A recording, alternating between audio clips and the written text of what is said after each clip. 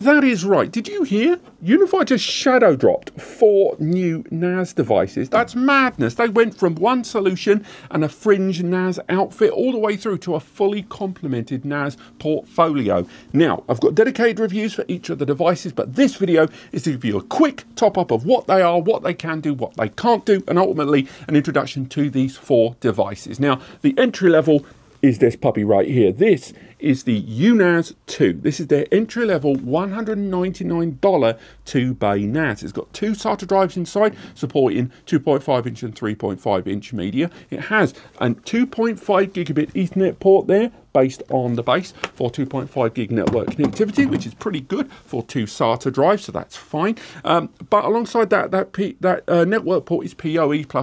It's actually powered by the same port that's delivering the network connectivity there. Now, it also arrives with a network adapter, a network power line adapter included with that 199, and it also has a quad-core ARM processor and 4 gig of memory inside. You can't upgrade that memory, but it does include the software as well, which is fundamentally focused hugely on the storage. It doesn't do containerization, it doesn't do anything like that, but it really doubles down on storage, access, and security, which I know for a number of you is what the S in network attached storage is the most important thing about these. Now, this also arrives in a 4-bay solution, which also features M.2 NVMe slots that are going to support caching and not storage pools, sadly. But that device ramps up the network connectivity by default, and alongside that, it also has those 4 SATA bays, again, for 2.5-inch and 3.5-inch SATA. So plenty of throughput, although once again, very limited internal CPU and memory capabilities that can't be upgraded, at least in terms of the RAM. And that brings us to the other half of their launches. That is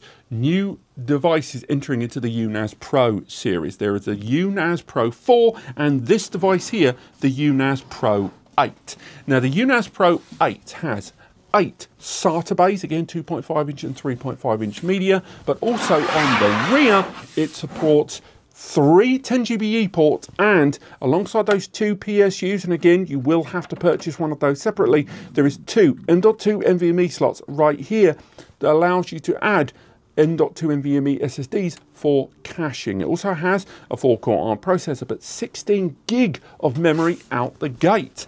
Now, again, it is a 2U, but the 4-bay model is a 1U rack mount NAS device, a huge scale up in terms of storage, and although it arrives with the same OS as that of the desktop devices I have discussed, this device has got better scalability. It also has encrypted storage support in the Pro series when the non-Pro doesn't, and ultimately